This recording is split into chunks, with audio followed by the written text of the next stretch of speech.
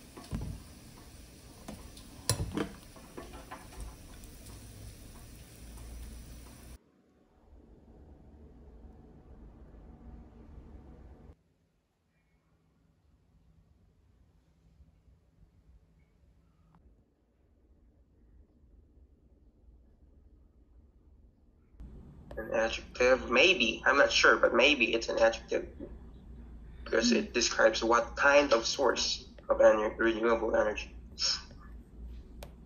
Waves can move in any